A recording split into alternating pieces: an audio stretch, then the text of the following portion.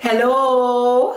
Another day, another life, another sunny day. If you like the videos that I am posting and editing and uploading in my channel, please subscribe to my channel. At maraming pang mga experiences na isi-share ko sa inyo dito sa buhay ko sa Switzerland. So kung gusto niyo ng mga videos na napapanood nyo, please click like and put on your comments kung paano yung way nyo sa araw-araw.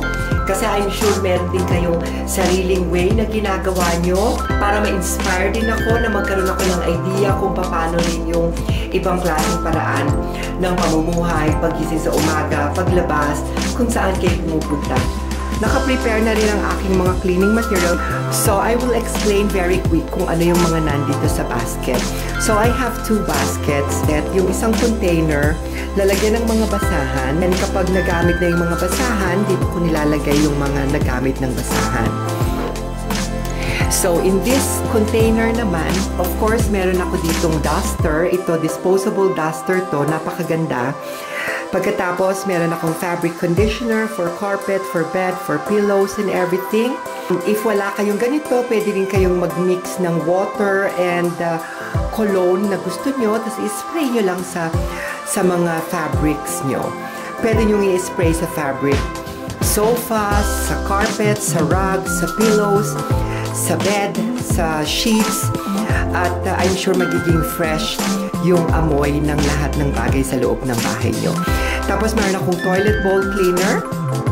Ito, very basic yan na ginagamit sa toilet bowls. If this is too much expensive, pwede kayo ng solution ng sabon at saka ng Zonrox. Konting Zonrox lang.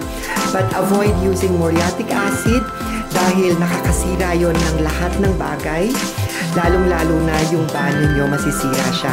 Akala nyo nalilinis siya, pero actually, sinisira niya yung mga material. It's an acid, so it's very dangerous. Avoid using muriatic acid.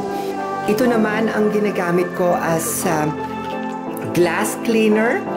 Noong umuwi ako sa Pilipinas, sinubukan kong bumili ng mga ganit. Napaka-pricey nila sa Philippines.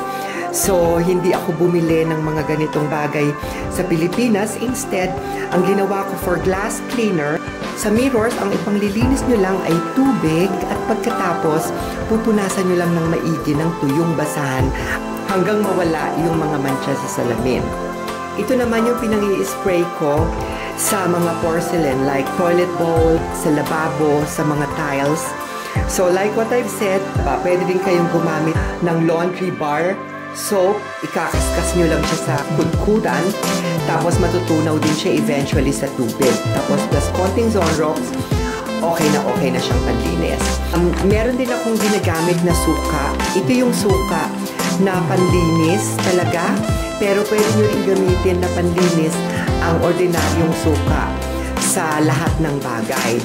Maganda siyang alternative sa Zonrox or sa muriatic acid kasi acid din naman yung suka pero hindi siya ganun katapang at hindi siya nakakasira ng mga bagay. Always remember, lahat ng chemicals na gagamitin nyo for cleaning ay i-dilute nyo sa water. So for example, kung 1 cup ng solution ng chemical, gagamitan nyo ng 3 cups or 4 cups ng water. So 1:4, parang ganon. Pero never use yung plain na chemical sa inyong furnitures or sa inyong mga lababo or kahit saan. Ito yung pinaglumaan ng aking mga spray na naubos na. Pagkatapos, ginamit ko na lang, nilagay ko na lang itong suka dito sa loob. So, ito yung chemical din na ginagamit panlinis ng wood floors or pwede nyo ring ipangpunas sa mga kahoy nyo. Again, hindi siya pure na ipupunas mo, ilalagay mo siya sa tubig. Aming mga insektong gustong pumasok sa loob ng bahay dahil malamig na sa labas. So, kinakailangan kong mag-spray para hindi naman sila makapasok. Dahil pag naamoy nila yung area na yon, iiwasan nila yon. Pero that doesn't mean na mamamatay naman talaga sila. And then, I have a toilet freshener. Nilalagay ito sa toilet bowl. Meron din tayong ganitong version sa Pilipinas, yung parang albatros, di ba? Sa Pilipinas, adik na adik ako sa albatros. Would you believe, nung mga early 20s ko, ginawa kong car freshener ang albatros. Strawberry flavor ata yun or sampaguita flavor. Siyempre, ang pinaka-importante sa lahat, dahil meron kang mga chemicals, kailangan mo rin proteksyonan ang daliri mo with the hand gloves. So, may nabibili na rubber hand gloves, pero ang ginagamit ko yung disposable hand gloves kasi inuubos ko muna siya para bumili ako ng bagong rubber gloves.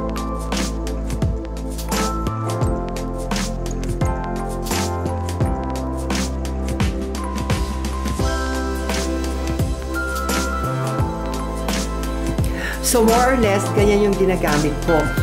Kung wala kayong vacuum cleaner, like what I've mentioned in my previous videos, you can also use walis tambo. Pagkatapos nyong i-walis tambo, dakutin nyo ng dustpan. Pagkatapos ay punasan nyo ng basa para yung mga alikabok ay pumunta dun sa basahang basa. And then, banlawan nyo lang palagi. Always remember to use a clean basahan para malinis ang lahat. Kung meron kayong mga food rugs na ganito, make sure at least once a week pinapalitan nyo yung mga food rugs nyo ng ganyan. So, nilalabhan nyo yan, pero wag nyong binababad dahil normally nakakalimutan kapag binabad, at make sure patuyuin nyo ng maigi bago nyo gamitin ulit. Maraming salamat sa inyo. Let's get busy! Nag-prepare ako ngayon para sa pagtatrabaho ko. Makalat yung sa table ko. Yung apron ko nakasampay pa rin. Ito yung working bag ko. Pero bago ako umalis, maglalaba muna ako ng mga basahan. Speaking of basahan, para sa akin napaka-importante ng mga basahan. Kasi hindi ka makakapaglinis kung ang ginagamit mong basahan ay madumi. Kaya twice a week, naglalaba ako ng mga basahan. Basahan sa kusina, yung food rug ko. I love using white food rugs kasi kitang-kita mo yung dumi. Kapag madumi na, syempre oras na para palitan mo siya. Ayan yung food rug ko sa may front door. Kinukolekta ko lang para isasalang ko na siya sa washing machine bago ako umalis, para pagdating ko, okay na siya, and then i-dry ko na lang siya. Yung food rug sa toilet is also white. Hindi naman kailangan sosyal ang food rug mo, basta malinis. Hindi porke sinabing basahan, kailangan palagi siyang basa. Dahil ang basa na bagay sa kusina, sa banyo, ay nag-accumulate ng mga bacterias. So, dyan tayo simulang nagkakasakit. So, kung hindi kayo nagkakasakit, ibig sabihin sanay na kayo. So, baka pag nagbago kayo, magkasakit kayo. Pero what? Mas maganda na ang basahan nyo ay malinis para makapaglinis kayo ng maganda. At kailangan ng maraming basahan. Kapag naglilinis ako, kinakailangan ko parati ng napakadaming basahan. Kasi hindi ko inuulit yung isang basahan sa isang bagay dahil nagkakaroon ng share of contamination. Contamination ng bacteria. Yung nililipat mo yung dumi from the cabinet to your sink, to your toilet seat sa bathroom, to your floors, to your tiles. So, napaka-importante na papalit-palit ka ng basahan. Kaya for me, basahan is life. So, naka-ready yung mga basahan na yan.